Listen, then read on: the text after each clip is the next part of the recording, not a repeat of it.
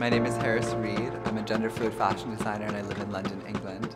Everything I do is about self-expression and individuality. It's definitely for this kind of the new generation, and that is who I think I designed for, and that's kind of what gets me up in the morning and gets me excited, because I don't think I just make clothes. I hopefully make, a statement, and I make people think. I think it's just a beautiful thing to be able to be ambiguous with who you are and how you identify, and I never see a need for labels. I know that sounds cliche, but just be who you want to be.